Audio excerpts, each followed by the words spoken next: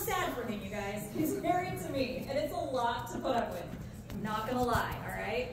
Realtors can be a little crazy, okay? And I'm gonna show you how you guys can relate to realtors just a little bit better and understand where we come from in our business to integrate better. So, not that long ago, I married Ronnie, that guy who just gave the last class. And it turns out I've been doing real estate for 17 years. He's been doing septics for 20 years. We had crossed paths several times in both of our careers and never really paid attention to each other, ever. We also were in different phases of our life, but we met each other, we got married, we did this whole septic thing together, and 17 years later, I sold 600 homes. He's looked at God, how many septics. And I still actively sell 25 to 50 homes a year. So I'm not coming from a couch realtor position. I'm coming from, I do this every day. I'm active in the business, okay? And why should you listen to me? I came dressed in a dress today in high heels, not what you typically encounter in your workforce, right? You get a lot of realtors who maybe come and aren't prepared to come and see you guys.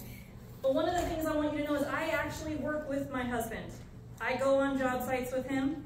I know what he does. I know it better than any other realtor in my county and maybe the state. I go on emergency calls with him. It ruins our date nights some nights, but that is the life we have together. And I've also been inside of a septic tank, okay?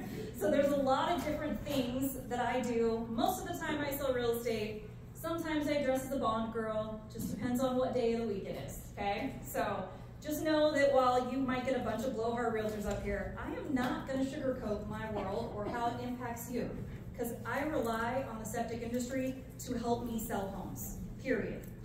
And some of you are gonna say, yeah, well, I bet your husband passes every system. Nope. In fact, he's failed over 15 systems that I've gone to go list. It happens. What do? I get it taken care of. My clients get it taken care of. Because any septic repair is going to reduce the potential sales price. Any septic repair for me, if it's a $20,000 repair, I can immediately take 3 times that off the sales price. Immediately. No one's gonna come buy that house. It's not lendable, it's not financeable. Doesn't get me a commission at the end of the day. So my first septic experience was in 2006. I was dressed in something like you see today. I was not prepared to walk out to a septic tank. My septic inspector was standing over the tank, eating a sandwich. Not me. Not him. Standing over the tank, eating a sandwich, pumping it out. I had no idea what I was supposed to be expecting. I didn't know we were gonna flush toilets. I didn't know what was gonna happen. Needless to say, I was incredibly sick to my stomach. Okay? I was brand new, I was 24 years old, I was terrified, and I was actually covering for an agent who was out of the country. This is my first time ever. I didn't know what to expect, but I will say it was the most unpleasant experience I have had as a realtor. I left, I might have cried, I might have drank a whole lot that night. But what it taught me was that I wasn't prepared for my career at all. No one tells us after we get our license what you do, how it works, how anything happens. You get your license, you know how many square feet you're in an acre, and there you go, okay? So a lot of people will say, I don't want to work with realtors. Anybody got any good reasons why they don't want to work with them? You won't hurt my feelings.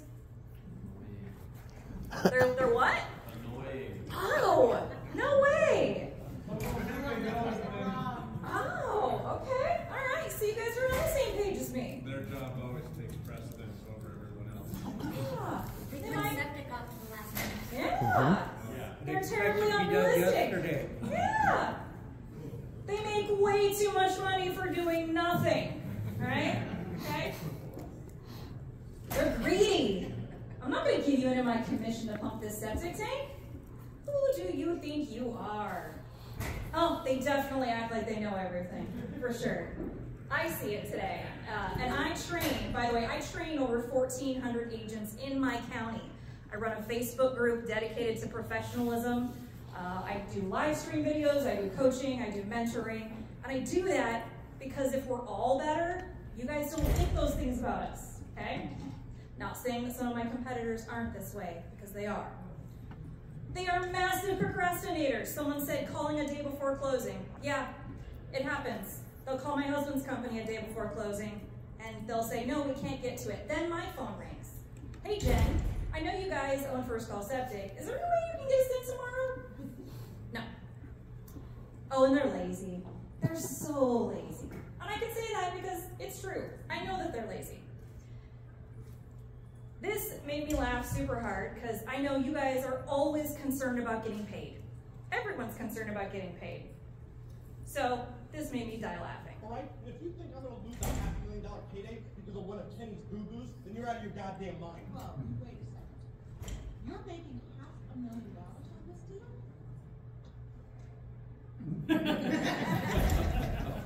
I cannot believe you. Rose, listen, I can explain. You are making $500,000 and you were only going to pay me $30? You're getting 30 grand? I'm getting 1,000.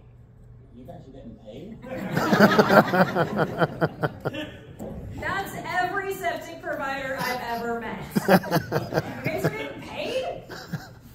And what can you do to seriously verify that you're going to get paid? You've heard Ronnie talk about how we've gotten stiffed by customers, and we have.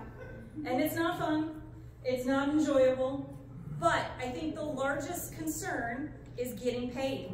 You don't want to work for free. You don't want to do it for an expense. You don't want to have to go to collections. Nobody does. Us realtors included. So we have a practice at First Call that the seller makes the payment. It's our first and very best option.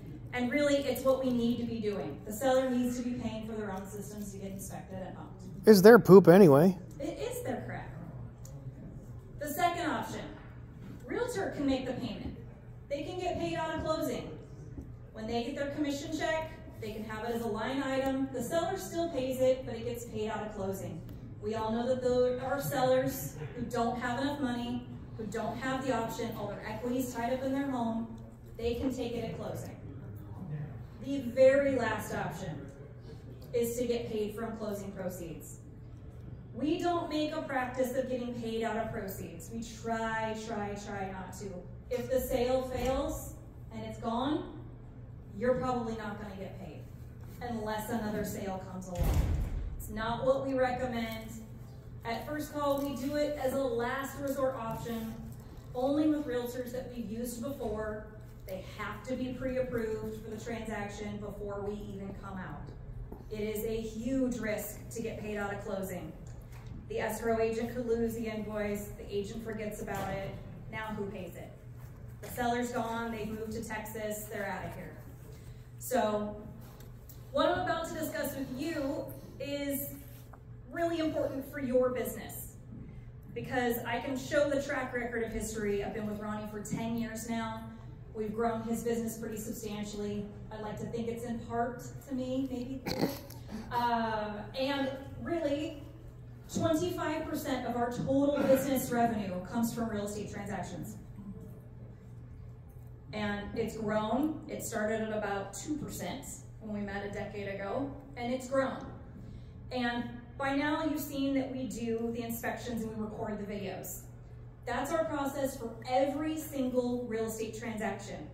You're not going to get a 24-year-old realtor almost thrown up on the job site because she has to attend a septic inspection. That's not going to happen anymore. You do these inspections, you've got video proof, everybody knows that you were there. What you don't see in this chart is that the relationships we create with those realtors and what that ongoing business continues to provide. So a realtor may refer us out for a real estate transaction and then goes, you know, they really educated me. I know a lot more about septics than I knew before. Now I'm going to tell my clients, I'm going to put it in my newsletter, when my clients that I currently have septic issues, I'm going to refer out that guy. I know it's really easy to get discouraged and frustrated with people who know it all, okay? I deal with it quite a bit. I get every realtor who calls and says, the home inspection went fine, the water flushes, everything's good. That doesn't mean anything.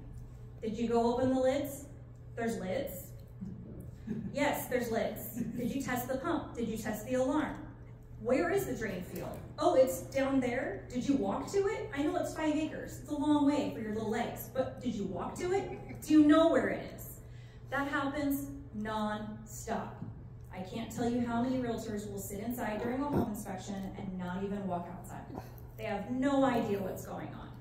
So for most realtors, the education process is pivotal. Be patient with us. We're kind of retarded, okay? Like, be nice. Most of the realtors we end up working for end up becoming our biggest squawk boxes. They are the best advocates for our business. We don't have to pay to advertise. They call us and they tell everyone. They showed my clients how it worked. They do this cool video. It's free. They don't charge any more for it.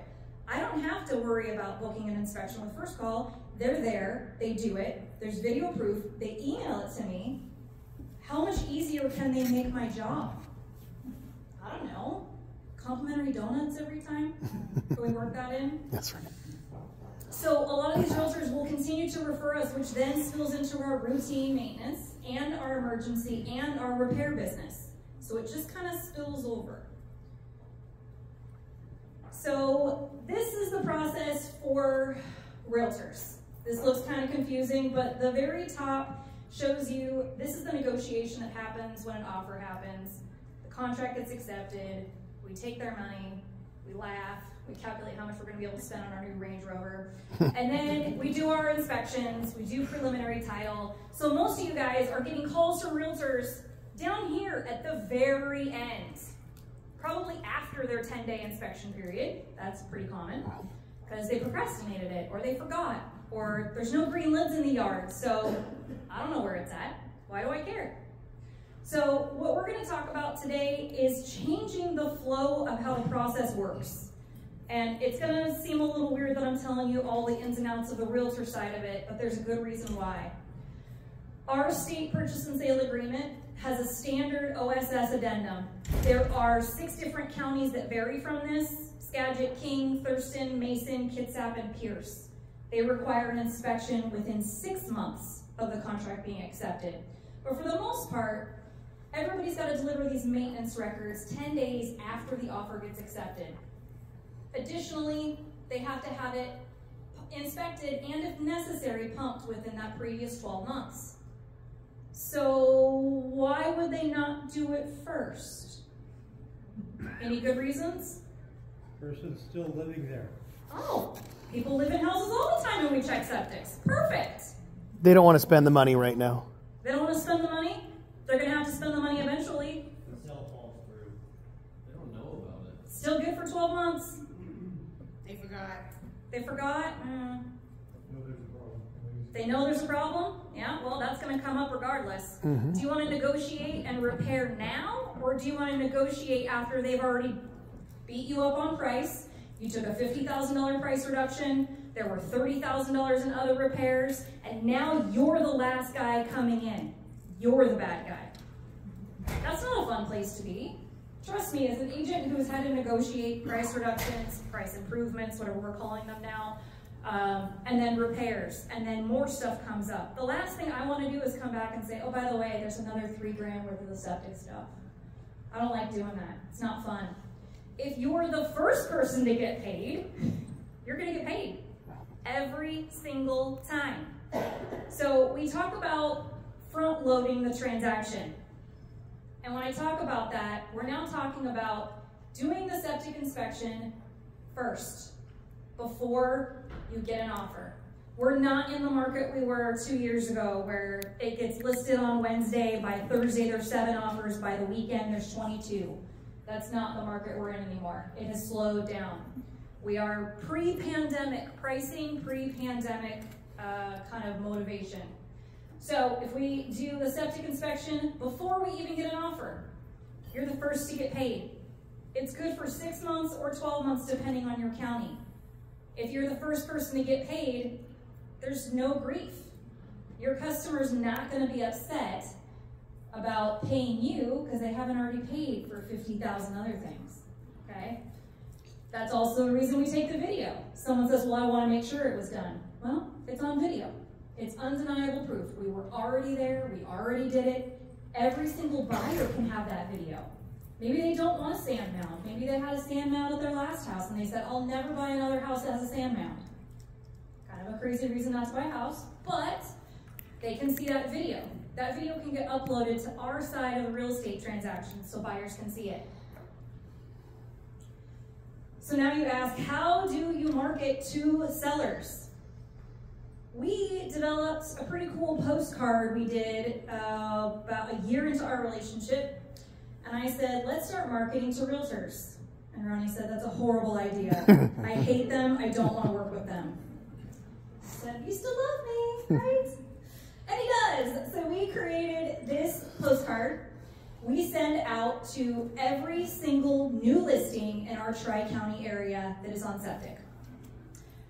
Because I want these sellers and I want these agents to know, if they don't do it now, they're still gonna have to do it. It doesn't change the timeline of when they have to do it.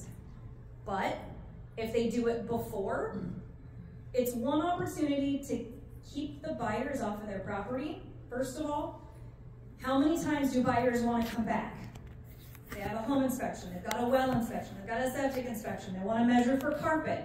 Every time they're coming back, you're giving them another reason to object to buying that house. You're giving them another excuse why not to. So if I can save someone time, money, stress, those are all things I think we can all agree upon none of us really want. So if I can do that, it definitely speeds up the sale process as well. If I have a seller who needs $3,000 worth of septic repairs, maybe I say, whoa, let's pause the listing for a minute. Let's not have any showings during this time. Let's go ahead and wait till the septic repairs are done. We'll come back on the market. We can disclose it all. We have a good, clean bill of health now. People will have assurances that knowing that we took care of it. So we get about an 85% return on these postcards. It's a 37-cent stamp, I think, these days. We send them out to both the realtor and the seller. So I'm sure you guys have the ability to have realtors give you lists. You can always go on Zillow and just look at septic listings in your area as well. So this has been an incredible return for us in terms of marketing. Also, I'm a really big mouth. 1,400 agents who I mentor, they all use First Call or they don't get on the page. So how can you reach the realtor market? I tell people all the time, if you can teach them, if you can demonstrate your knowledge without eating a sandwich over the septic tank, please, it's really, really beneficial. I don't think a lot of people understand how they work. I didn't understand how it worked. I've been married to Ronnie for 10 years, and I still learn something new once a week that I go, oh, well, the sand mound one was a fun new one. I learn something new every single week, but I'm also not oblivious to the fact that some people don't want to learn. So if you can either reach the realtor or the seller doesn't want the stress. The seller's going to ask their agent, hey, I got this postcard from the septic company. They say I could save some money if I get my inspection done now. Well, everybody wants to save money, I think, I hope. Maybe get it done now. Maybe make that your priority. A lot of realtors will think that they know it all. But if you can partner with a realtor, walk alongside them, be on the same team for a minute, I know, it's kind of hard, it's going to be something that they appreciate. Have you been to any realtors' offices and delivered donuts? I love donuts. So if you came to my office and had a dozen donuts, and I went, oh, who's that company? Oh, maybe I should look them up. Maybe I should get to know a little bit more about them. I'd say have a lunch and learn, but septic and lunches don't seem to go hand in hand, not super well. But have an opportunity where you can get in front of them. Every time your technicians are in front of a buyer or a seller or a realtor, that's an opportunity to make an impression. And eating a sandwich over a septic tank, not the impression I thought I was gonna get. I didn't expect tea and crumpets, but it was awkward. There were no gloves on the sandwich hands. It was a little gross. I didn't attend another septic inspection until I met Ronnie in 2010 for the first time. because I didn't know if I would throw up again. It was awkward. Since then, I can't tell you how many septic inspections I've been on with him, how many pumpings we've done together. We've driven cross country countless times to pick up septic trucks across the country and drive them back. People think that I'm not a realtor anymore because of how much I work with him. But I love working with him. Who wouldn't want to work with him? You know, I find that the more I explain to people the septic systems, especially realtors, I really try to hammer home. If you don't know it, say you don't know it, and it's okay. As long as you're honest about it, be accountable to yourself and say, hey, I don't know what I'm talking about. I do that on the phone all the time. I'll call for truck parts for Ronnie and I'll say, hey, I need to get this truck part. My husband gave me this. I have no idea what I'm talking about. Treat me like I'm 5. Just tell me what I need to know. I don't know everything. I still learn things every single day. But what it comes from is a place of wanting to learn. If you can connect with these realtors, teach them what they need to know, and also the more you start doing that, the more you're going to start to see your call volume go up. We sold 125,000 homes in the state of Washington last year. How many of those were on septic? Any guesses? About 60% of them. Okay? If you look at your business last year, could you have used a 25% bump? Don't tell me none of you couldn't have used a 25% bump. Fuel is up how much? Seriously. We could all use a little bit of a bump. Do you guys have any questions for me? What county are you guys in? We're in Clark, Cowlitz, and Skamania. You guys want to move to Thurston? We don't do Thurston. Yeah, we don't go that far. We just stay within our Tri-County region. It's a shame. I'm from Lopez Island, and so there's a few realtors there, and luckily I'm able to know all of them. So at Christmas time, I usually send them all flowers. The guys, the girls, all of them. Give them flowers. Yeah, I mean, Local flower company benefits, and they love it. they appreciate it. Yeah.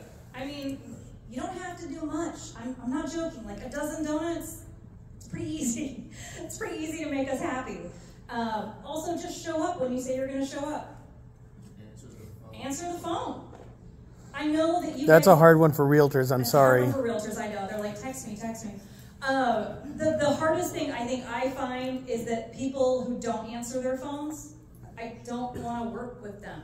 I keep trying to call them, I keep trying to give them business, and they don't answer their phone. It's just as annoying for me as it is for you. The one thing I know you guys get a lot of is you answer the same question 100 times a day. And as annoyed as you are that you just explained it for the last 10 minutes to this person, explain it to this person like they've never heard it before. Because your bad attitude, your bad feeling about the last call is going to impact that person's impression. And I know it's so much easier said than done, and I coach my realtors on this. If you're going to answer the phone, are you in a mindset and a place to answer the phone where you're going to do a good job? If you're not, don't answer the call.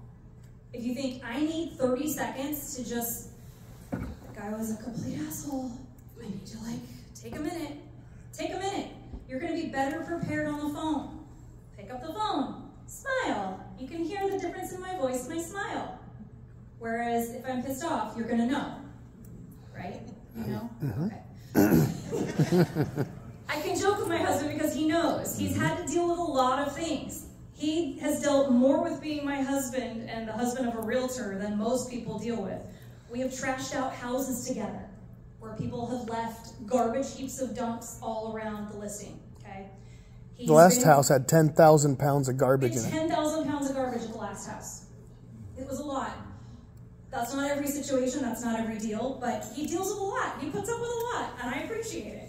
I appreciate the fact that if I need him to come do something, we are a team. Yeah. So one of the things we come across a lot in this business is trying to upsell is what you would call it, but putting risers on tanks. And a lot of the sellers I've dealt with, no, we'll put it on to the next guy. If they want to do it, they can do it. Is that something that you want to see about doing?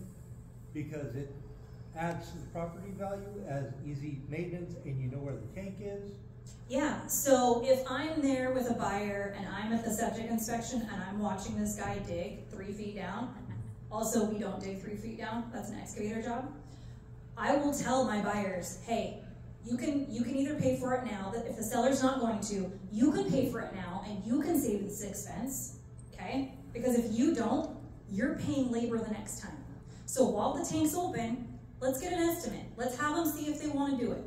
I'm an advocate of putting risers on because I can't tell you how many of my clients have backed up in their homes.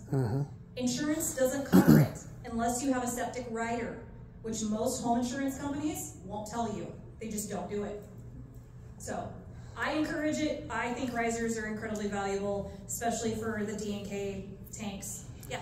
Well, and I would like to, that, because right now we all have to inspect the same way. So as long as our county's saying it's not required, I can't require it. I mean, I'd like to be able to just say, well, you have to be able to sell your house, you have to have a riser. Risers are great. We all know they're great. But right now, where I'm from, in our county, it's not required. So I can't make someone do it. But we really try hard to push it. What's that?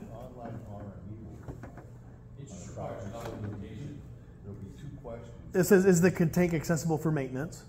Yeah, there's 2 questions on the RME for property sale. One is it accessible?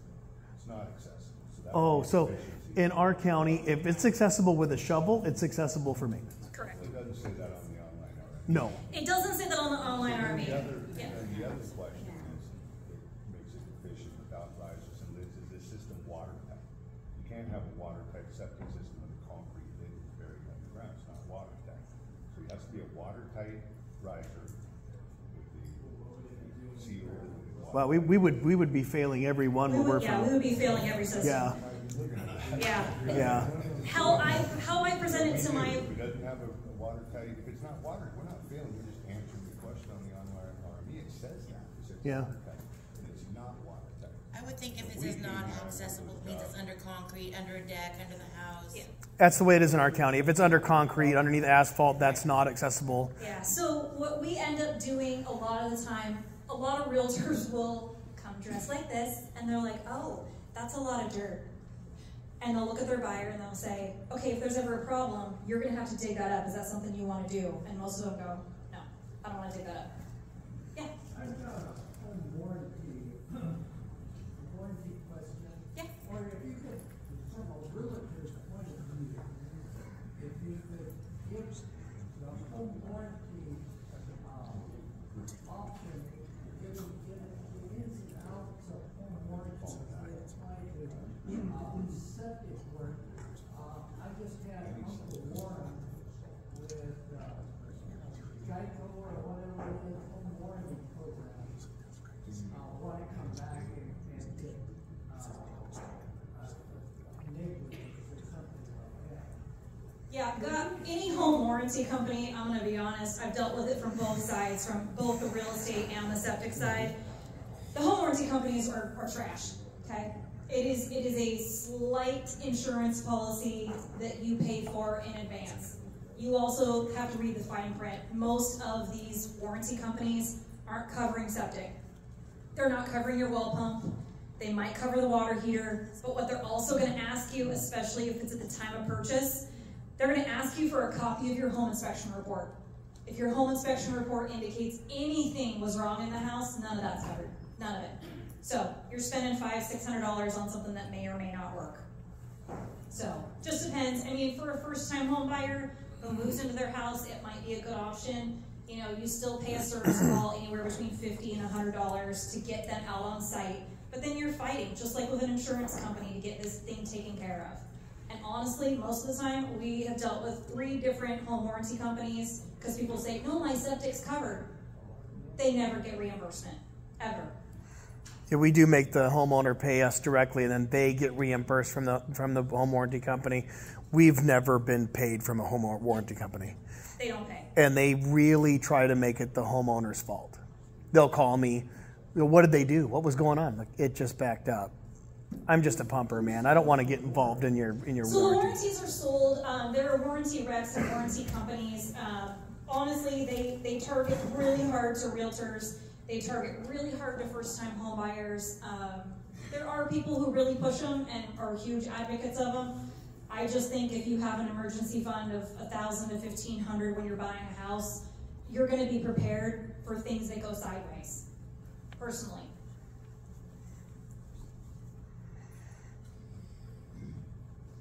I have a question. Yeah.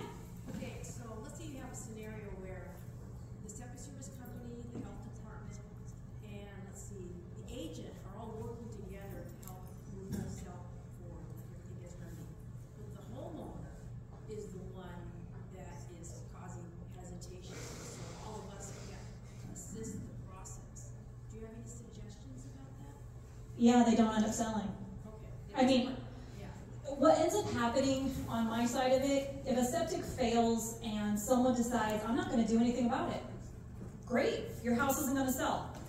You now took 100% of the population that buys, and you've taken it to 10%. 10% are cash buyers, okay? Whatever that repair cost is, let's say it's $25,000. You're going to need to reduce your sales price by $75,000 to even get interest in people buying it. That's not an exaggeration. Most cash buyers aren't going to want to spend the money to do all of the work that you chose not to do. It's better in the long term, even if you have to go through like Craft 3. Craft 3 is a program you can do. I push that constantly in our area for realtors. We've had several people benefit from it. I have a client who ended up getting a new system 2 years ago. They're on fixed income disability. They ended up getting a new system, worked out great for them. But if they didn't, their $400,000 house, I could probably squeak by with $300,000, maybe, if I got a good cash investor who'd be willing to overlook the septic. And people just aren't willing to overlook it. And who is the main people in our area who buy those homes cash? They're flippers. Flippers. They're flippers. They're investment. They're doing it for wholesale, and they don't ever want to pay 70% of value. They want more like 50% of value so they can make 10% profit.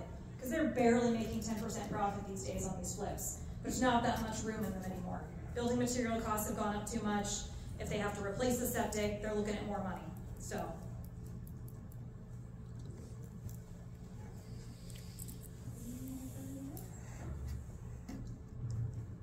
I know you guys have had enough listening for today, so be kind to your realtors. I promise they're not all jerks. I try to be really nice, but I'm also married to a septic guy, so, you know, for me it gets easier and easier to be nice to my septic people.